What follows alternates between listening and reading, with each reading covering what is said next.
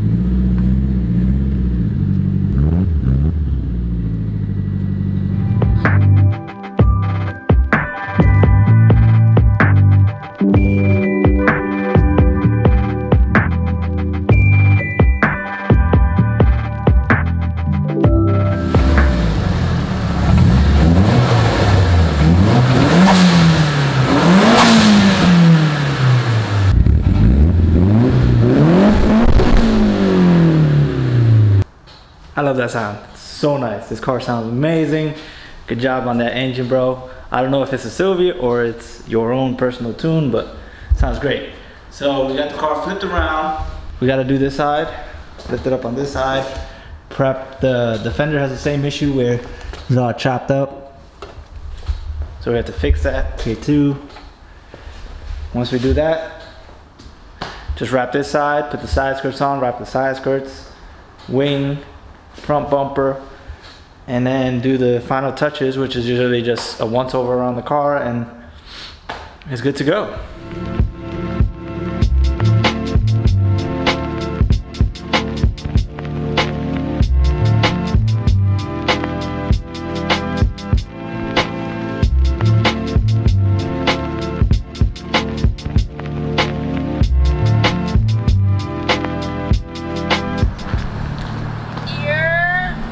To be in a Streetlocity vlog? You had to show off, right? Without doubt. I thought you were selling this. Nah, not this one, the little one.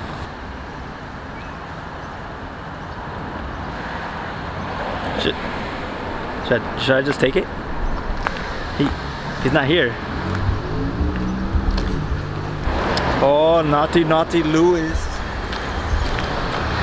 Lewis. I was just telling I like the space because no one really bothers me. And here's Lewis coming here to bother me. This is nice, man. Damn. I like that. Oh, transition right there. The hex, yeah. The spoiler is getting pink hex. Did you at least bring snacks? Hey, everybody.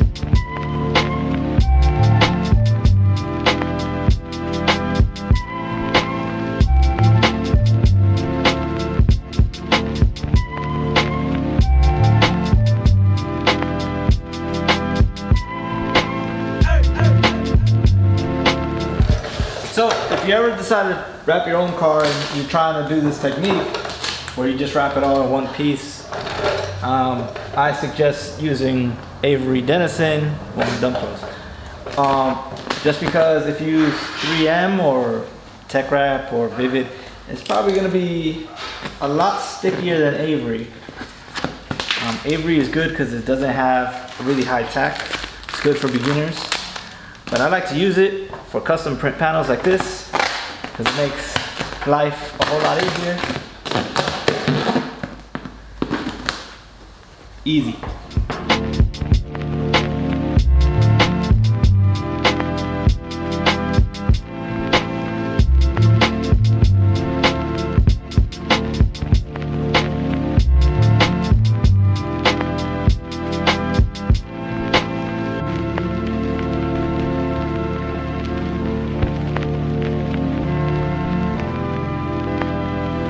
Alright, so I did basically half this side, so I gotta tuck the bottom edge, but yeah, we got a lot done today. Well, 2 calipers. What else did we do? Not much. Well, feels like a lot. So, car's leaving Friday, so 4 more days, but tomorrow I have some more work coming in. It's a busy day tomorrow. Gotta do my taxes. I feel like what's gonna take me a long time is the front bumper. Usually takes the longest. A lot of intricate parts. Well, it shouldn't take too long. Putting it on that's a different story. But as always, I'll see you guys tomorrow.